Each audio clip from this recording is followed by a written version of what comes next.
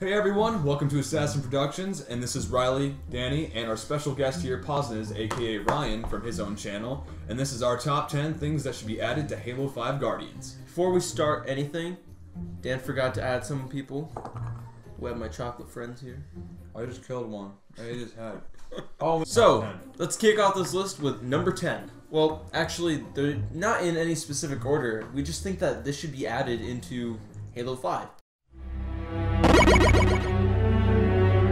Starting off with the first one, we have Firefight. Yes. Alright, that goes without saying. Firefight was cool. It was fun. It was something that you could go dick off with a few friends on. And Probably like... quick way to get, you know, Spartan rank. I mean, Spartan rank. A quick way to do challenges, because there were a lot of firefight only challenges, especially when 343 joined the game. Sometimes you just need to mindlessly kill enemies without really thinking about it, just to have a good time, blow off some steam. And you don't really have that in Warzone because noobs and all their stupid power weapons are just stressful, man. and also, since they got rid of that, I've started killing people in mass numbers in real life, so... Yeah. Do you really want this 343? Posnez, what do you think about Firefight? Did you really play Halo Reach, or did you even have a 360? Personally, I never played Firefight. I've seen a lot of footage on YouTube, and I think it'd be really cool. When I play a video game, I look for, you know, you got your mainstream modes, and then you want something you can just be like, I want to shoot things, man. I just want things to die. Ryan, will you guide us?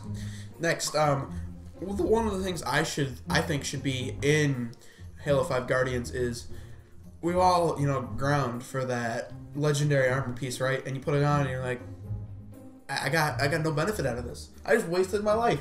So I think personally that in Warzone they should have a small buff of some kind, like a boost, or maybe you deflect a few bullets, or you jump a little higher.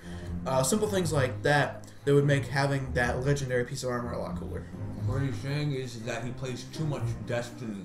Yeah, but also this is a good point to bring in that it should only be Warzone, because if it's Arena, that basically takes the skill aspect out of it and brings in more of a luck aspect. Since we're on the topic of armors and whatnot, I think that they should have more kind of a rustic feel to them. Like, maybe in one of the map packs that they give to us for free, they can maybe give out a few armor sets that look a little bit more battle damaged. Used, like actually used. The scars and kind of like in Halo Reach, for example. I'm pretty sure that's where you derived that from. But we all know that even though Halo Reach came before Halo 5, I mean Halo 4 actually. The way the armor looked and was textured just made it overall much better than Halo 4, and in my opinion, also the way it was modeled. Like, I'm gonna make a reference to Call of Duty Ghosts right here. Whether you like that game or not, that game had one of the best. Customization features in a first person shooter that I've ever played. And so, like, you could choose a million different body styles for your character, and I'd like to see that in Halo 5. Some different armor styles.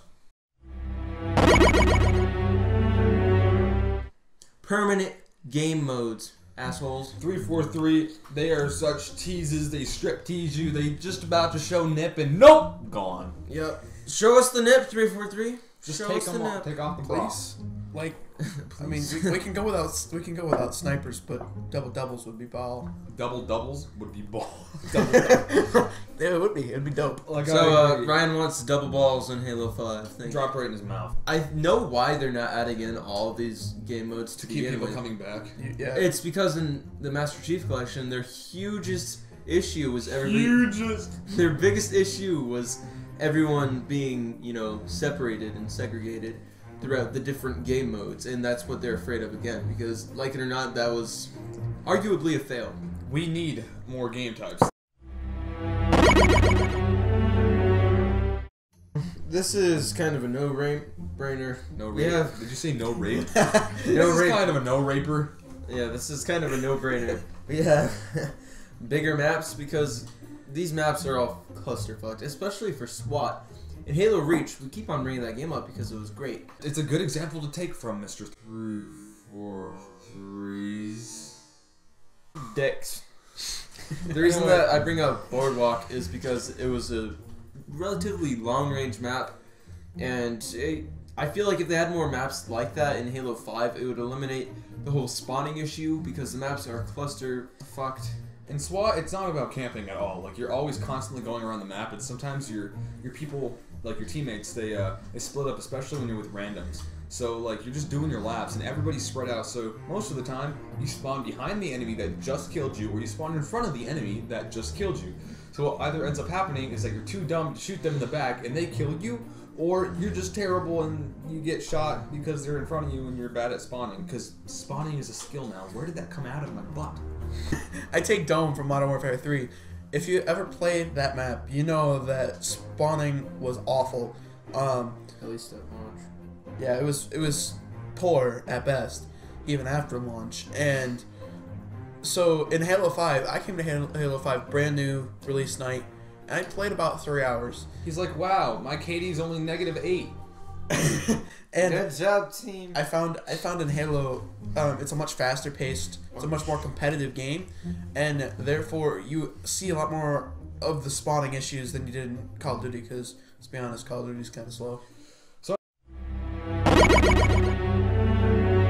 Map boating. That's something that should have never been taken out. That's ridiculous. Why are we always being put on random maps? I know it's a high competitive map, and it kind of eliminates the whole spamming the same map over and over and over. But if that's a problem, then never play the same map in the same lobby again. You have the B button. You can leave. And plus, there's multiple maps. If you only show 3 map options in a game, then you can just you can keep cycling through them at randomness. Randomness. And then you can try to avoid those maps that you just know you're going to go negative on and make you sad. Yeah. And if you're gonna go sad anyway because other people outvote you, it's because obviously you didn't need to be on that good map. You got to be on the bad map because people wanted it more. If my slur words are making sense to you, it's because I'm on cannabis.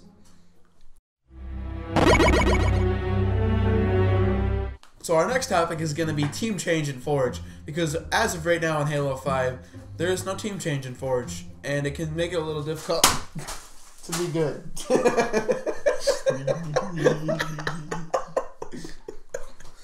Getting on with this messy subject. This is why we love Dan. It's annoying, basically. You join into a match of Forge, and you don't pick the right team. You can't find the person that you're trying to forge with, and you have to quit the game and then join back.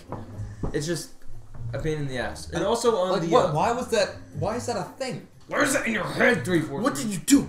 With that, I would also like to point out other updates that should be made to the UI/HUD. It's called the HUD.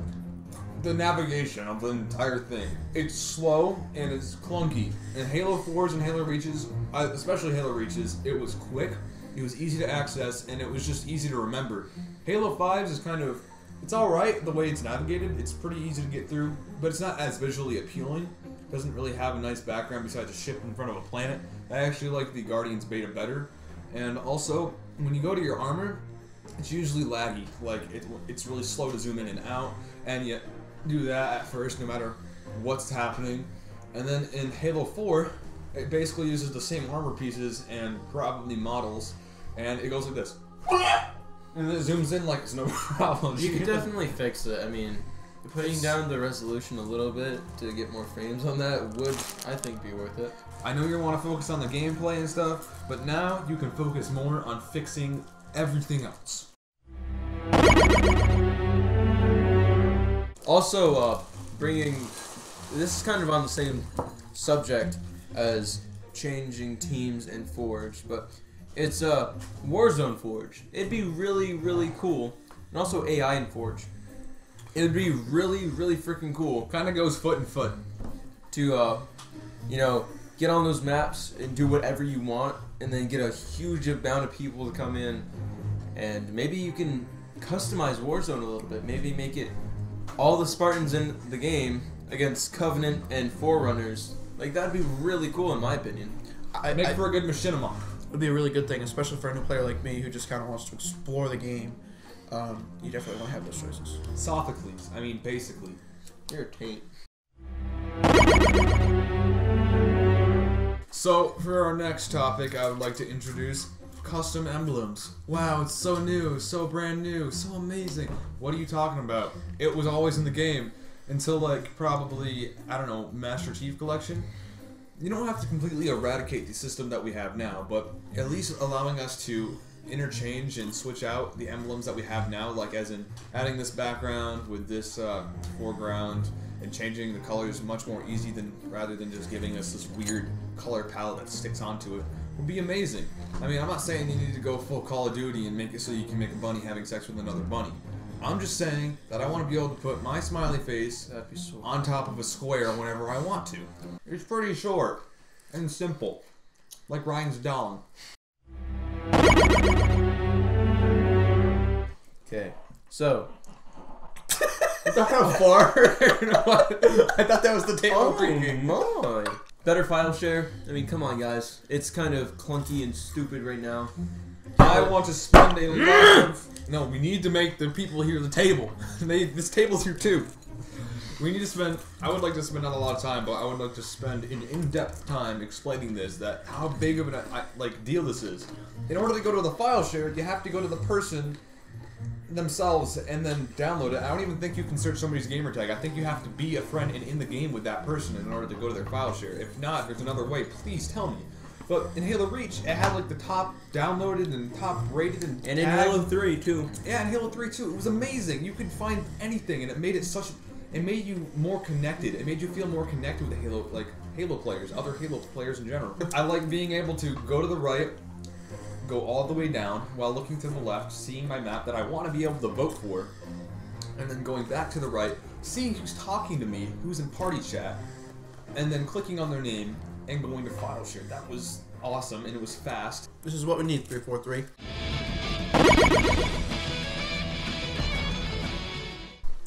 Okay, guys. So our last topic tonight is in addition to campaign, we want a kind of like a mini campaign mode. You want special missions to tell the backstory of both Chief's team, which is Blue Team if you didn't know, and Fire Team Osiris. Which is kind of like Spartan Ops, except rather than straying off from the story and kind of showing you what happened before and around Chief's time as different characters, you play as the characters that we already know and love to get to know more about them, learn more about their character. I'm pretty sure I just said that. See their characters develop, see the story itself develop, and maybe fill in a few holes and plot holes that Halo 5 itself did have. Cortana's boobies. Cortana's boobies. She's got chunky cheeks now. Alright, so I was thinking about this last night. Just laying down, thinking about how the biggest complaint that I've heard about both of the fire teams is the underdevelopment of especially Vale and Tanaka.